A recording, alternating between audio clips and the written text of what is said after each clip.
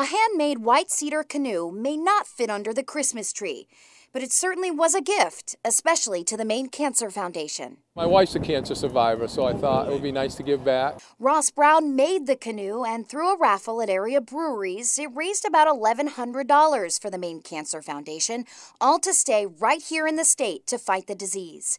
Bissell Brothers even matched money raised during a day of ticket sales when they pulled the winner. When they proposed this idea to us, it was something that we didn't even hesitate on. The canoe itself was a labor of love, and trying to figure out what to do with it also involved love. Corey Emmons works for Town and Country, a big supporter of the MCF, and after watching his father-in-law build it, another idea was born.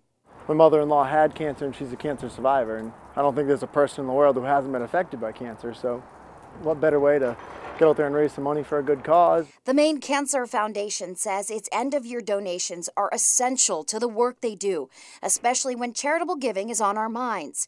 It's all about coming together as a community to challenge cancer, something Ross Brown says fits perfectly with being a hobbyist and a craftsman. For me, I'm not really capable of a selfish act of kindness because kindness makes me feel good. And though the end of the year may be upon us, this event was the start for Craft for a Cure, an organization now dedicated to giving back going forward. We actually have a lumber yard who's donated all the cedar to build the next canoe for next year.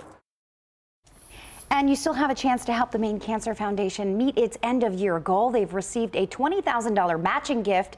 Now, if you donate by the 31st, your gift will be matched dollar for dollar. You can go to the Maine Cancer Foundation's Facebook page. You're looking at it right now. You can click donate, or you can go to mainecancer.org.